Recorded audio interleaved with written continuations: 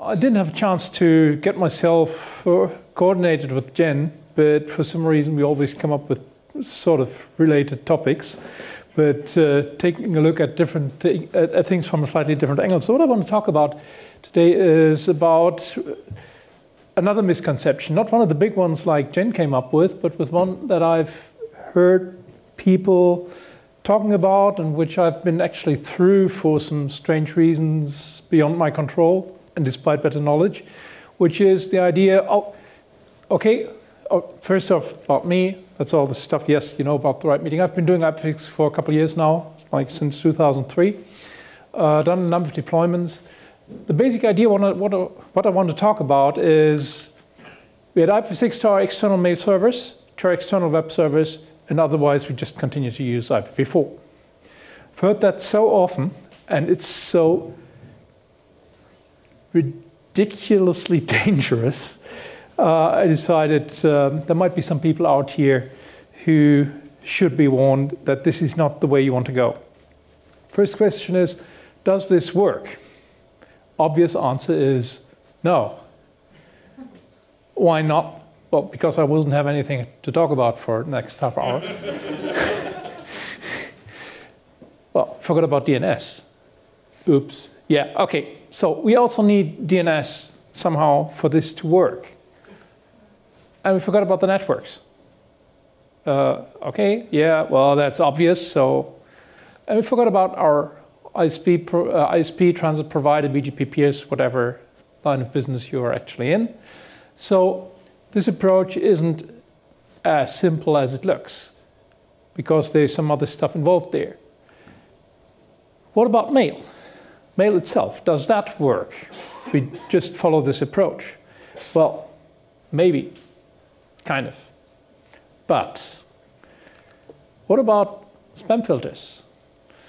I don't know if anybody here has been doing IPv6 for long enough to remember the time when some major spam filter software decided to take a look at the received headers in mails, which should contain IP addresses, which are numbers and periods, and that's it, and no colons and no letters and nothing.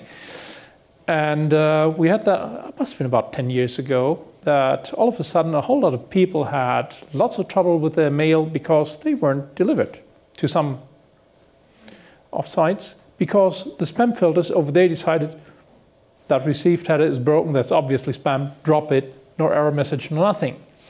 So that story is from a long time ago, but still, spam filters, depending on how they are set up and where they are located, might actually need IPv6 support as well. It's not just setting up a mail relay in between somewhere and you're done.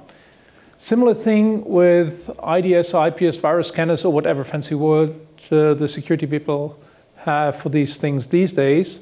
Similar problem. If they don't understand about IPv6, you might actually lose mail, run into false alarms, or whatever. So that's where mail gets seriously complex. And you have to keep that in mind as well. Okay, so what about the web? Does that work? Well, maybe, kind of. What about literal IPv4 addresses in your web pages? And this happens for performance reasons. Years ago, at one customer, they had a content management system that had a performance optimization feature, which took the static HTML pages and replaced all the DNS names in the hrefs with literal IPv4 addresses. Somebody actually not even came up with this meta idea, but actually managed to sell this stuff. You can have these sorts of problems, and you really need to check things if you want to find that before you go live. Another good one, what about the CGI script servlets or whatever else you use to generate dynamic content? And the reasons why I don't mention any of the more recent technologies there, but especially CGI scripts, because that's where it normally hurts.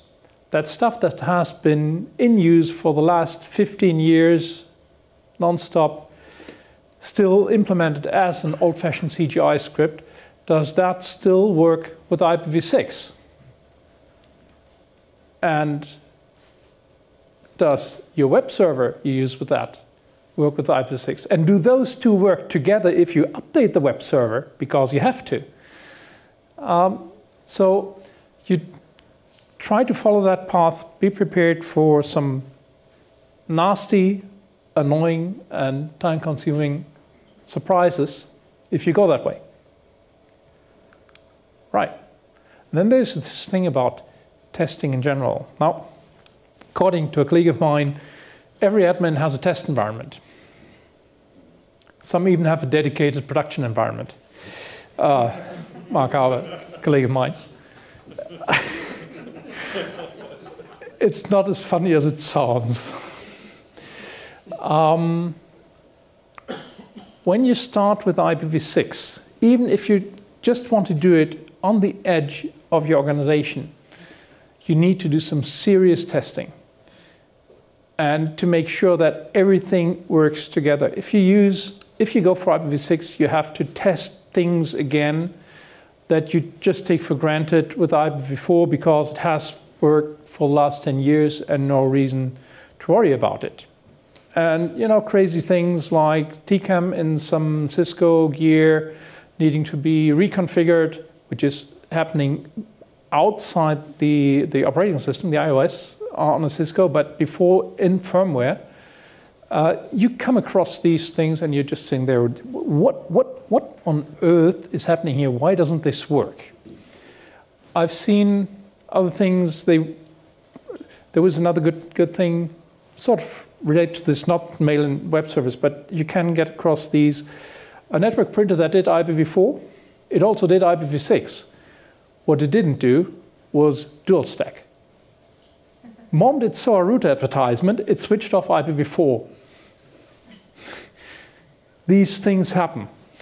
And you really want to make sure you have a proper test setup. And getting that funded, getting it set up, getting everything set up like you have your production actually takes quite a bit of time. It's not like, oh, we do that over the weekend. Not even just with a mail and web server approach. Okay, so we got everything sorted out. Should that work? Well, maybe. Problem is, we don't know. Why don't we know? As Jen said, well, we forgot monitoring. And now that depends on what kind of organization you're working in, what their attitude towards monitoring is. I've basically kind of grown up professionally in a setup where the fundamental idea was, unless monitoring explicitly states that it works, it's by definition broken. So all of a sudden you find yourself in a situation where you have to test everything for IPv4 and IPv6. Especially if you want to offer your services dual stack. You have to tell your software developers, the ones doing all the dynamic content stuff and so on, you have to check for IPv4 and IPv6. Yeah, but we don't even deal with IP as such. We just use our frameworks, whatever, CMS stuff. And then you have a bit of a problem because you still have to test everything. And it might not be half as easy to actually come up with a way to tell your test framework or your monitoring, try it with IPv4, try it with IPv6. Recurrent problem. It happens all the time.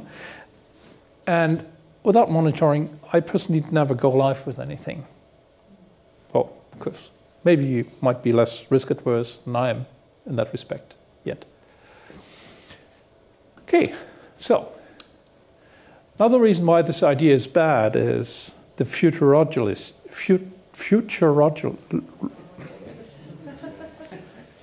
I need more caffeine. You know what I mean. These people who have these glass balls and crystal balls and they decide what the future is going to look like. So, where are we heading? Okay, IPv4 is getting more and more crippled. I've been doing IPv6 training since 2004.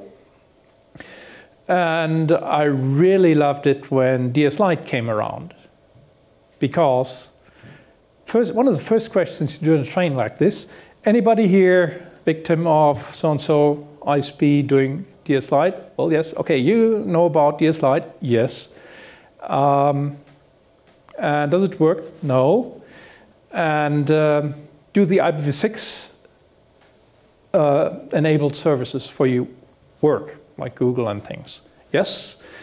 And with that, it was much easier to convince people that IPv6 was actually important from a practical point of view. That was a good thing about DS Lite. And things are getting worse. Next thing that's coming up, lightweight 4/6 and whatever else people come up with won't make life much easier. So that's the next thing going to happen. And of course, eventually, what's going to happen, your ISPs sending out email to customers, good news, your internet access is going to get cheaper. Asterisk, asterisk, asterisk. And the really fine print, I mean, sort of fine print that even an insurance company would be ashamed of. IPv4, now €5 or £5 or whatever, extra. And basically what happens there is most people won't read that. Their eyesight won't allow it anyway. And even if they did, IPv4, I only need internet and email. And then things will change. That'll mean IPv4 will go pretty quickly out of fashion. It'll get more expensive, and if it's getting more expensive, people will stop using it. And the infrastructure still needs to be paid for, so prices will go up rather steeply. Doesn't have to do with technology, that's a business thing. Should still be understandable to technical people. Anyway, then they're probably going to decide, okay, IPv4 is for business customers only. I mean, these days you have to be a business customer to get a real IPv4 address, even a dynamic one. Otherwise, you're stuck with DS Lite or whatever in at least some countries with some ISPs. Eventually, they'll drop IPv4 completely. That will happen. And they won't advertise that 10 years in advance. It'll happen fairly quickly. And of course, we have another problem with the products requiring IPv6. Apple decided some time ago we are not going to let any apps in our App Store that don't support IPv6. At least with Microsoft, what was it, Windows 7 or something, they started that with both home groups, which are based on IPv6 link local addresses, and direct access, which internally uses IPv6. No way around it. They try to hide it to some degree, but inside they actually use it, and for good reason. It's only a matter of time when people come up with something that requires IPv6. So just going with the mail and web servers and continuing to do IPv4 behind will put you in pretty much the same situation a number of banks did when they argued like that and decided, oh, we're going to do SNA for till the end of the world. And they are now struggling to get equipment, at least secondhand, and find some people who know what they do, how to keep that running and everything. So in the long run, trying to run IPv4 in your internal networks is not really an option. It's just, you can do that for some time, but it's not going to last forever. Yeah, and then of course there's eventually the problem that IPv4 experience might be getting kind of rare. So eventually people retire and new kids don't know about IPv4. Anybody here still remember IPX? I'm scared. SNA? Okay. I'm sorry for you. Apple Talk? Sorry? X25. Okay. But it looks like we're a bunch of old farts here. that is going to be a problem. Especially if you work in an environment. I've got a degree in computer science, and from the people I went to university with, I don't think anybody's still doing technical stuff. Eventually you wind up in management, so you need the younger people to actually do the technical work, unless you have an attitude like me and still want to. This can be really a problem. You need a number of people who can do support for IPv4, and they'll be getting hard to get hold of. But that leads to the real problem, the real problem, people. Don't know many of you, there's a very nice book, horrible title, horrible layout, Jerry Weinberg's The Secret of Consulting. And in there, I think in the introductory part, it says no matter what it looks like, it's always a people problem. IPv6 is nowhere near a technical issue anymore. That was 15 years ago. That was fun. Today, IPv6 is a people problem. And when it comes to IPv6, we need people to deal with it. We have operations in the broadest possible sense, system administrators, network administrators, user help desk, and those are normally a lot of people. You have to bring those up to speed. So if you're with a customer that has like 500 people working in IT, you need those. You have 500 people to get up to speed. Includes the developers as well. And there are a number of software developers out here who don't know anything about, well, networking in general. That's not the bad part, but don't know about IPv6. Operations, still an issue. I've had several people in trainings who have been Cisco or MCSE, Microsoft certified, whatever. And what they learned in their official trainings, where IPv6 was part of the agenda, their trainers telling them, okay, IPv6, just forget about that, get everything else right. Yeah. I've had a number of people say. And basically means even if you get a certified MCSE, CCNP, whatever, doesn't mean they really understand about IPv6. You can't really depend on that. Then there's managers. The biggest problem in IT, at least when it comes to IPv6. Yes, definitely, because, no, and I'm serious about that. Those are the people who allocate resources and who set priorities. And IPv6 these days, in most cases, is a problem because of them. Because they have other more important things for people to work on. Huge problem. Best way to deal with those, make sure they get their home internet access behind the DS-Lite setup. That actually works. And then there's the corporate lawyers. What are they there for? Well, we have to deal with external suppliers and contractors. And that's actually serious. You actually have to tell these people, lawyers, about IPv6. They have to deal with your ISPs. ISPs tells you, yes, IPv6 not a problem. And the fine print says, oh, it's just in pilot phase, so no service level agreements, no nothing. You don't want to work like that? Might not be the very best idea. They might tell you, yeah, okay, IPv6, no problem, service level agreement, and as long as you don't ask about contractual penalties sort of thing. And that means they don't care. DNS operators. Now, I had one case with a customer. We deployed IPv6 with this mail and web service first because something completely unexpected happened that basically tied up all resources they had, and we had to do something. We replanned the program or project and did just this mail and web server thing. But we took care about the people. Last thing that happened, we went live, We had an external DNS operator, so they got a change. Please add IPv6 address to these and these and these names. They do that overnight. Next morning I got there. Any problems with IPv6? No, IPv6 is working fine. We have a problem with IPv4 though. Okay, that's not exactly my problem. Well, wouldn't put it like that. What do you mean?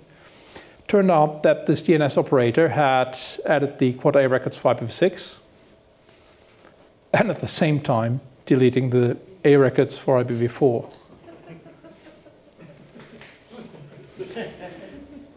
Okay, so that was new to them. Bad enough. Shit happens and then you die. The really ugly part about it was they didn't lower the TTLs either. So it took about 2 days for everything to converge again.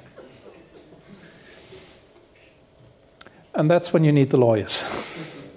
Seriously. Data center operators. You have your stuff housed in a data center you don't control. You want to make sure those people know what they are doing, especially if you use part of the infrastructure. IT outsources. Yes, of course, IPv6, no problem. Next thing, and I've had that happen. People giving me a call, we need a training IPv6 as soon as possible. Okay, went there the next day. They meant as soon as possible. And it turned out that they were a data center operator, and one of the salespeople was asked by a customer, so what about IPv6? Not a problem. And how much would that be? Well, exactly what do you need? IPv6, all. And I need a fixed price. Next thing that happened, this sales guy talked to his technical group, what on earth is IPv6? And then he asked me to give him a quick training. That's not funny. It wasn't for them. So you can have nasty surprises there. But the big question, the real big question, the question you should ask yourself and your boss if you want to do mail and web service first is, do you really want you and your entire technical people gather your first IPv6 experience with externally visible and business critical services? Do you really want to do that? And I have an answer to that question. I've been through that with a customer. We started with a regular IPv6 project, then things happened and we had to go this way. It wasn't nice. It definitely wasn't nice. And it's kind of unfair towards your people. It's kind of unfair to your boss in a way, because there'll be some business impact quite likely as well. And you're just not doing yourself a favor if you follow this approach. Things happen, sometimes you have to, but at least be aware of these consequences. And if you're confronted with somebody who comes up with this idea, try to remember a few of the things I said. Might help to avoid you getting into a situation you really don't want to get into. Okay, that's it. Contact details in case you see me, and in case you don't speak German, that motto in there is to solve a problem you have to get to the bottom. Only in German, to the bottom means find the root cause. Same thing. And I don't know if it's still a problem, but like 18 years ago in Cape Town, there were some locals who just hang about 120 pounds of lead around your neck and throw you in a tank of sharks. Seriously, apparently they don't do that anymore. Okay, questions, anybody? Thank you very much.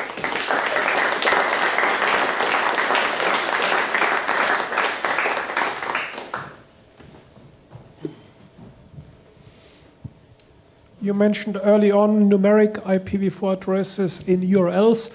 has that problem not gone away thanks to Google's punishment of HTTP? And now we have HTTPS and you don't have certificates with numeric IP addresses. That would be nice, but there are web services that are not really dependent on Google. So like your online banking, for example, they don't care too much about their Google ranking. And with that... even in Chrome, all the warnings that come up if you have HTTP nowadays? It has worked for 10 years. We've paid a lot of money for it, and we're not going to change it because you're complaining. I've heard that before. You come across that sort of reasoning a lot of times. And again, it's frequently the stuff that's 10 or 20 years old. Try to find somebody who can actually deal with a CGI script written in Perl back then to sort that out. And then you do get these answers. Okay? Any more questions? So while people are thinking, I'll ask a question then. So you frequently hear people say it's a good idea to make your public-facing services V6 capable so that you give a robust experience to people that might be connecting from IPv4 only networks. They don't have to rely on NAT 6.4. I'm on the stage, so I can say it as a bingo word, or DNS 6.4. How would you say they do approach that task, given that's the end goal? I can see what you're saying in the message is, you don't want to be in a position where you suddenly have to rush to do that, and that's the first thing you're doing. What's your general advice then? Is it that they should just go to someone like Cloudflare or AWS CloudFront or something like that to put it behind some CDN, or do you think it's something they should be doing themselves? What would your general advice be if someone said to you, I've heard that, therefore what should I do? General advice on that is really difficult because it really depends on who you are and what you do. If you're small, if you're pizza delivery service, you're not going to go to Akamai to get your stuff behind a content delivery network.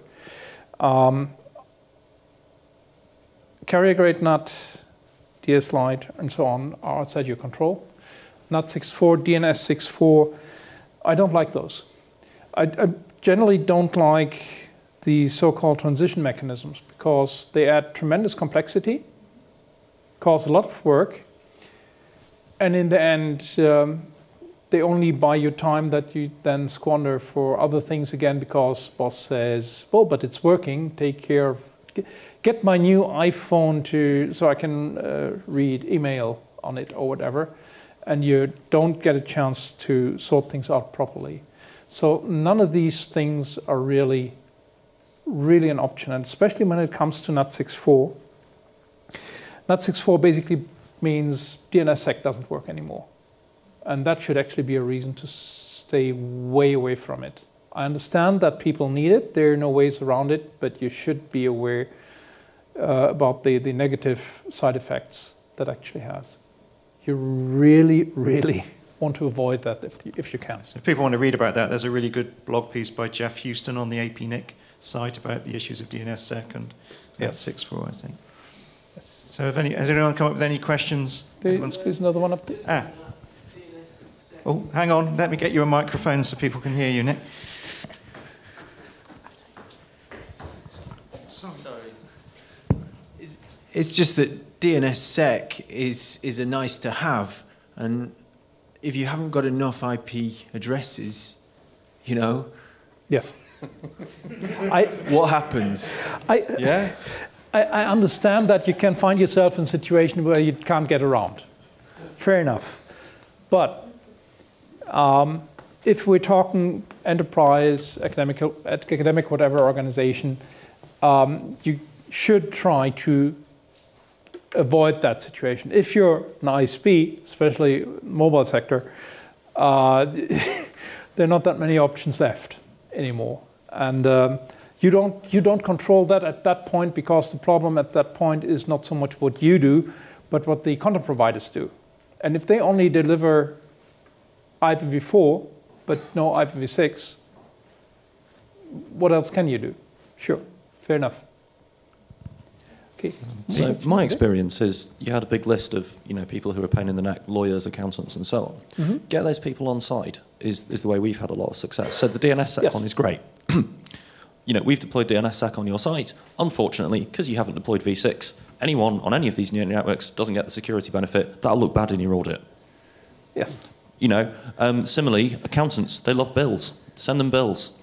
They really like them. In fact, they often wander into the developers and ask the developers what the bill is for, and then developers have to go talk to procurement. If you want to motivate a developer to go and learn about IPv6 and do some stuff, make him talk to procurement. Yes. So, we've had a lot of success with going V6 only and saying, here are a bunch of problems that you're going to have if you don't do this, and you can just evade them all now. Yes. And I mean, the other thing actually is you very much came across as, here's a whole bunch of really nasty stuff that you find when deploying V6. But, it's not like V4 is a world of happiness, right? I've done 3 acquisitions. I have 2 overlapping management networks, right? Because they're all in the same RFC 1918 space, right? Hello, NAT. Oh, gosh, that's a nice day. What's the solution? V6, the entire management network, and give everyone addressing. Yes. So, but yeah, the main thing is, iterate the problems with not doing V6. These are things that are really going to bite. In fact, 2 of my acquisitions basically sold out because they were unable to get V4 space at a price that would allow them to continue the business. So it's like, here's £1, thanks for your ISP. This is a real consequence of lack of V4 when your hosting provider turns around and sends you a massive bill. Folding is your option. Yes, I mean, this is really, you only get into a situation where you need to use this approach if you didn't start in time. If you have a bit of time, start with IPv6 in internal networks for internal purposes where it doesn't hurt as badly and people can get some experience, and that actually helps once you have to deal with your externally visible services. Sure. And when it comes to talking to other people, try to speak the language. Language always helps. Helps if you're an operations people and talk to software developers, it helps if you talk to management, to accounting, to the lawyers, whatever. And it's something you're well advised to learn at some point. And you have that at a technical level. I've been dealing with people, network people, Linux people yelling at each other, network people saying, we're going to use port channel, Linux people saying, no, we're going to use bonding interfaces. That happens a lot of times. And you frequently need to sort of translate between the two to make them realize they're talking about the same thing. Same applies to management, to lawyers, whatever. Okay. I'd just like to comment on some of the points there in that you were saying about would you really want to make this change on a business critical service? It ties into what Jen said earlier about, do you want to do this when it's 1% or when it's 25%? Exactly. And the broader thing is you don't get to choose what the rest of the ecosystem in the internet is up to, and their rates of change. Yes. In a past job, I remember we had lots of calls complaining about not being able to reach a popular online banking system who had not actually enabled V6. However, they had just changed something and actually broke all V6 by returning different non-existent serve fails on quad A queries and stuff like that. Yep. But they were insistent it had to be our fault because they hadn't changed anything. But we must be at fault because we had lots of V6 and it's only us that has a problem.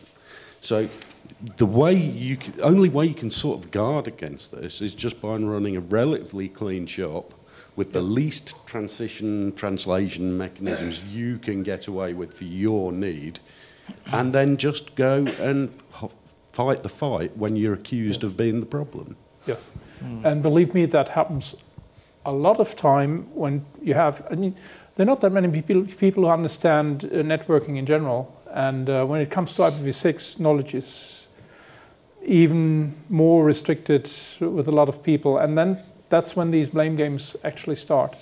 Try to keep your things as simple as possible. Another thing I thought about offering here to present is why I don't consider indiscriminate dual stacking much of an option. That would have been another interesting topic, but I didn't know what sort of audience here to expect and decided they might already know about that. But this one is, on one hand, pretty specific, and on the other hand, gives a number of ideas about the problems you run into when you do real-world IPv6. No, I think it's a really good talk in that, as I said with my question, there's a lot of advice out there to make content available over v6 so that, for example, NAT64 is then reducing NAT. The more content that's available over v6, the less there is a need for NAT64. So there's a dichotomy there between those two issues.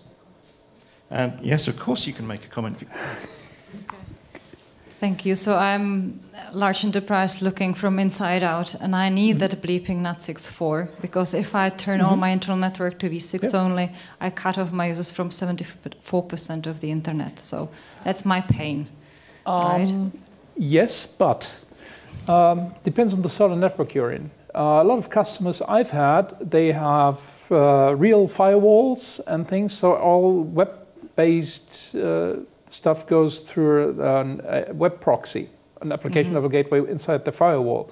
So you get protocol-specific layer 7 translation, which is pretty reliable. NAT64, we have the DNS 64 problem, and we also have the problem that it doesn't work with all protocols. And that's what's causing a lot of work for first-level support. So my internet works, I can reach Google, which happens to be IPv6 anyway, but try to tell that to an end user. But zip there and there doesn't work. And that, if you have the average first-level supporter confronted with this sort of problem, you get all sorts of answers, but rarely a helpful one. I'm running such a network, so yeah, but I can't go without it. The second one, to give hope to anybody who has done any Cisco or other certifications.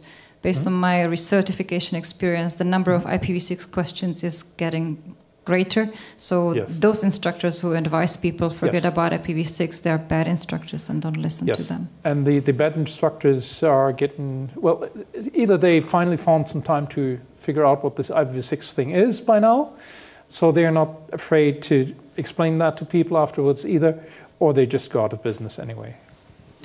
Okay, so we'll conclude there. Thank you very much, Benedikt. You're welcome.